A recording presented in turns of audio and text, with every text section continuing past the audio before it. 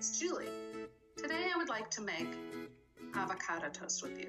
Avocado toast is one of my favorite things to eat. It's nutritious and it's easy to do. So I've already pre-toasted a bagel. Now, sometimes I'll put butter on it, depending on how well toasted it is, and sometimes I don't. So that's purely your choice. I have an avocado. I like to put some fresh squeezed lime juice in mine. And I have salt. Some people, when they make avocado toast, they will also use sesame seeds. They might use pepper. Some people put a little oil on it, but I just like mine plain and simple. So the first thing I'm gonna do, I've already pre-cut this. Kids, you're gonna want your grown-ups to help you cut the avocado in half. We don't eat the outside, and we don't eat this pit. But the lighter green fruit, it's a fruit because of the seed. This is the part that we eat. So I'm going to, you can use a spoon if you'd like. I'm going to scoop it out with my knife. And I'm going to put it into a little bowl.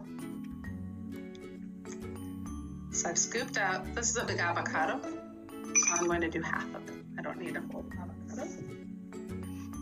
Here is the avocado before it's been mushed or mashed. I'm going to take a fork and I'm going to just, kids will have fun doing this. I'm just going to push down and mash it up. Now that I've mashed the avocado up, it is a creamy consistency. I'm going to make it even creamier by putting a little bit of lime juice in it. And I'm going to put some salt in it. Again, you can just do a plain avocado and mash it up. You don't have to do anything else to it. I'm going to mix it up.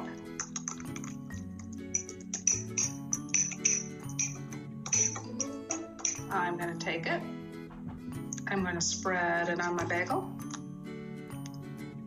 Take some of it with a fork. I'm going to take my knife and I'm going to spread it out. Craft sticks instead of knives work too. If you have safety knives at home, you can help your kids cut the avocado in half. Let them do as much as you feel comfortable having them do. Enjoy and bon appetit.